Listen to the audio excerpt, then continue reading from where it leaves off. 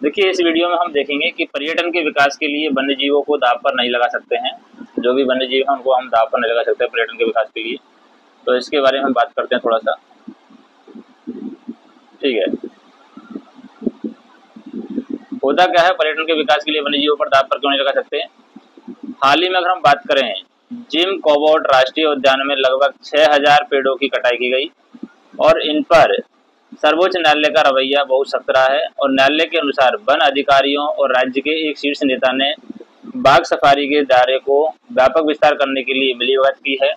क्या पर्यटन को बढ़ावा देने के लिए परिस्थिति तंत्र को दांव पर लगाया जा सकता है।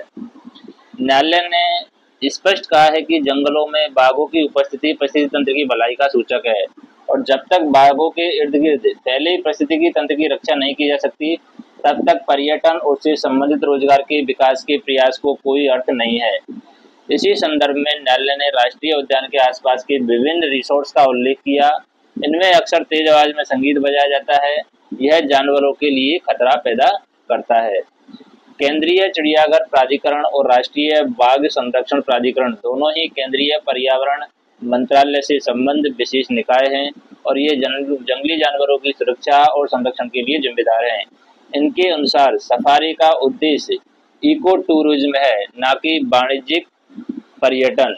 हाल ही के दिनों में यह तर्क जोर पकड़ रहा है कि स्थानीय लोगों के लिए रोजगार के अवसरों को बढ़ावा देने के लिए राज्य सरकार सफारी क्षेत्र का विस्तार करे और उत्तराखंड सरकार का यह कदम इसी धारणा से प्रेरित है।